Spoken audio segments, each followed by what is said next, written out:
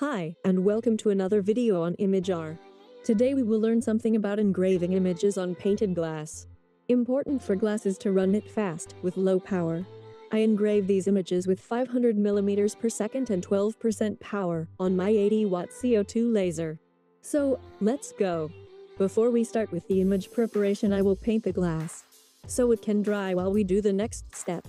I used normal matte black acrylic paint for this.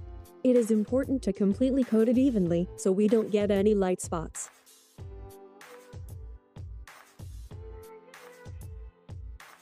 Now we move over to imagr.com and upload our image. The steps are pretty much the same as usual. After upload, I will resize my image. I will make the image a little bit smaller than the glass, so the frame won't cover any of it. 231 dpi is the perfect value for my laser. If you're unsure about your DPI, watch the video in the top right corner.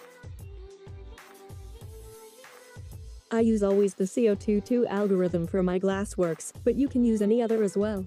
For me, I get the best results with this one. Now I will save the image as BMP file. That's basically everything I have to do.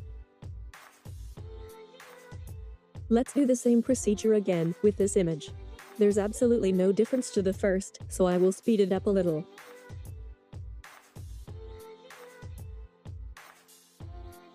I will open my laser software, in my case Artworks, and import the saved BMP file. I will draw a rectangle with the exact same size as my glass has, and change it to cut mode.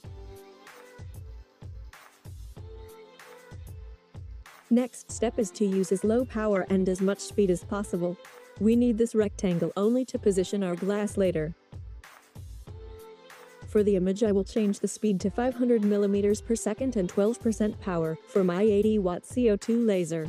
I will change the step size, also interval called, to 0.11 millimeters, since this is the correct step size for my 231 dpi. That's everything in the software for now.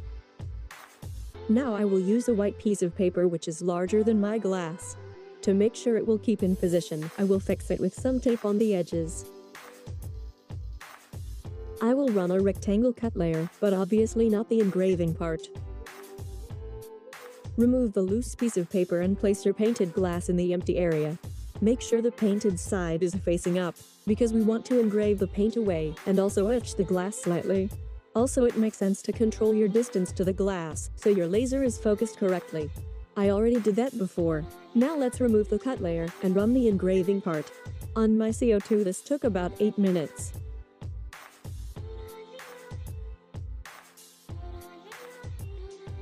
As you see, it looks already pretty good. In theory, you could put a paper in the back of it and put it in the frame, but I want to color it again later. But before, I will prepare the car as well to paint them together. So I turned my rectangle 90 degrees and made another cutout.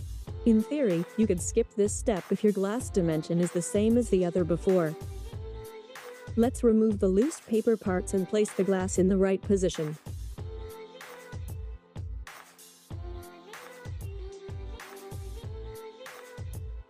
Since the car is smaller, this step took around 6 minutes.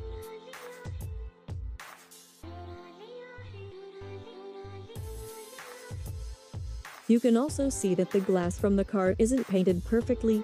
There are a few light spots, but this will not be an issue. You won't recognize it if it's not too much.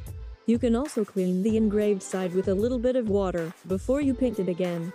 But be aware, make sure the glass is completely dry before painting.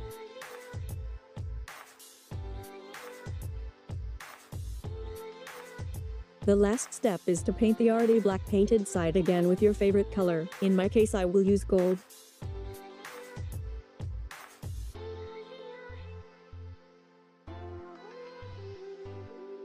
Let's do the same with the car, and now wait until it is completely dry before you move it at all.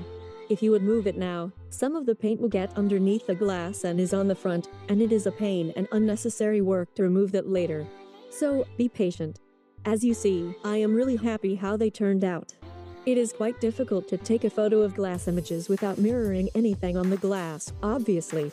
So, I'm sorry for the weird camera angle, but they turned out really good. Also, the color is in real way more golden as on the pictures here. I hope you learned something and test this on your own someday. Glass is really awesome and easy to work with, so give it a go. You won't regret it. Also, you won't regret subscribing our YouTube channel and liking this video to never miss out any of these awesome tutorials in future. If you have any cool ideas for videos and tutorials, let us know in the comments, would be really appreciated. Thank you for watching and have a great day. Bye.